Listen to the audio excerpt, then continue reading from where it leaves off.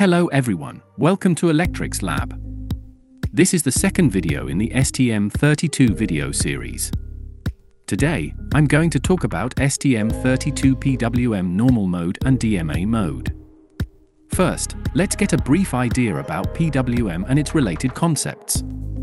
PWM is a technique used to control the average voltage supply to a load by varying the duty cycle of a square wave signal. In normal mode, the CPU sets the duty cycle using the capture-compare register (CCR). This method is simple but can be slow for quick changes, so it's best for tasks where real-time control isn't very important. DMA mode, however, allows for efficient updates without needing the CPU. This is great for high-frequency tasks, providing precise timing needed for sensitive devices. What is duty cycle? The duty cycle represents the ratio of the on-time to the total time period of the signal. By adjusting the duty cycle, we can effectively control the power delivered to the load. In STM32, these three equations help to calculate the frequency and duty cycle of the PWM signal. I will talk more about these later. Let's create a project for normal mode.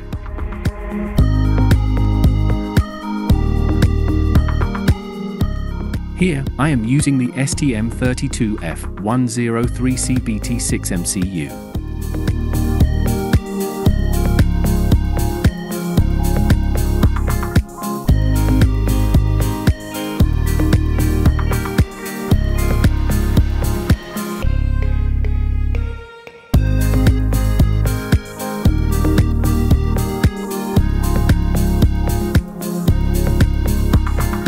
First, let's initialize the clock. Serial wire debug. I am using an 8 MHz crystal on the development board.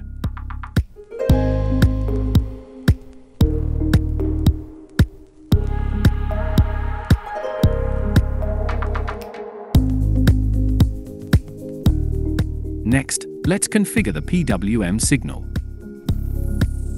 Choose the clock source as the internal clock. In this MCU, timer 1 has 4 channels. Since I need only one signal, I will choose channel 1 for PWM generation. In this project, I will use the maximum clock frequency of 72 MHz. Since we are using the timer to generate the PWM signal, we should consider the timer clock, not the peripheral clock. According to the datasheet, timer 1 is connected to APB2, so the APB2 timer clock is equal to 72 MHz. Since I need to generate a 10 kHz frequency PWM signal, I chose the prescaler as 72 and the auto-reload register ARR value as 100. However, always input a value 1 less than the actual value because it counts from 0. Input the ARR value the same way. Save the project.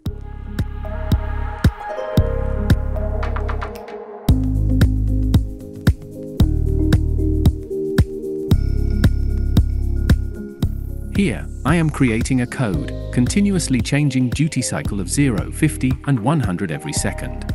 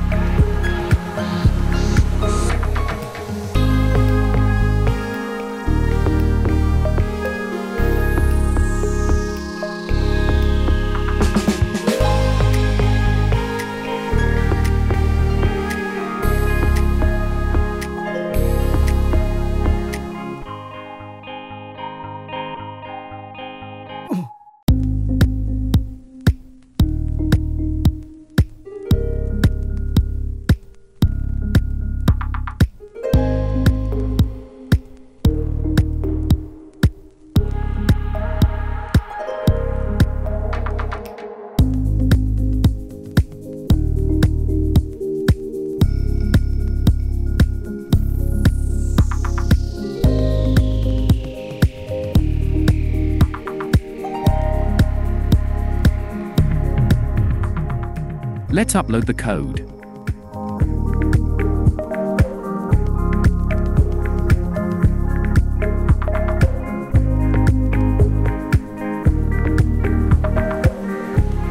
The multimeter shows RMS values of the PWM signal as 0, 1.53 and 3.06 for duty cycles of 0, 50 and 100 respectively.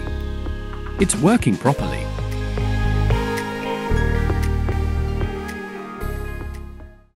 Let's move on to the DMA mode. Set up the basic configuration the same as before.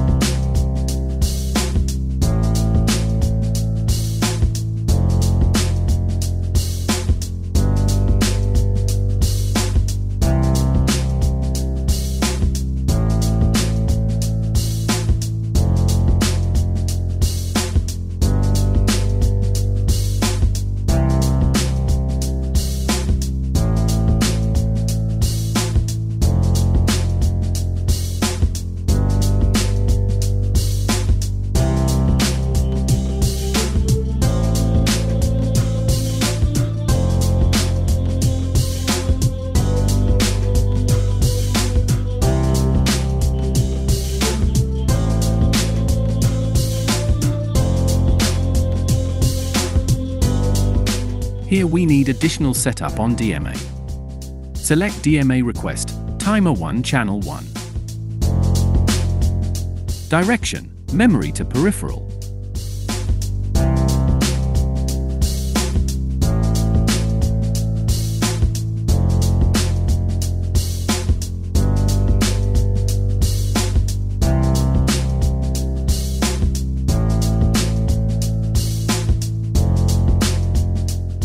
Set the capture compare register value 50.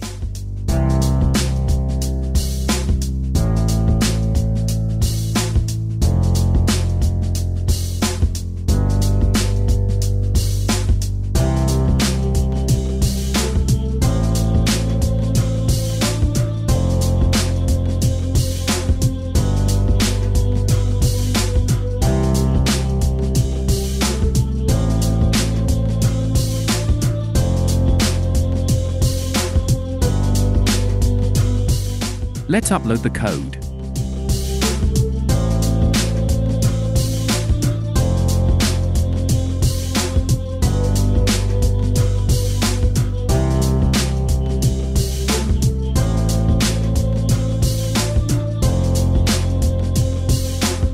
Change the CCR value to 20.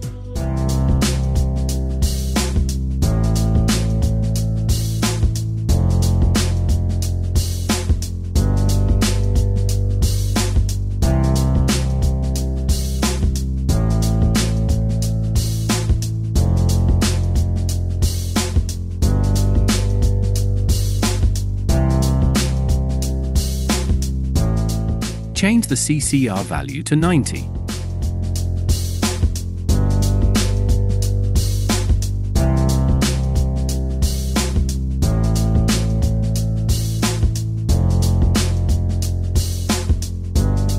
It's working properly. Let's check the frequency.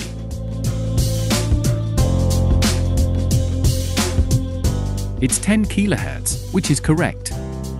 If you found this video helpful, make sure to subscribe the channel and hit that bell icon. Stay tuned for more exciting and informative videos on STM32.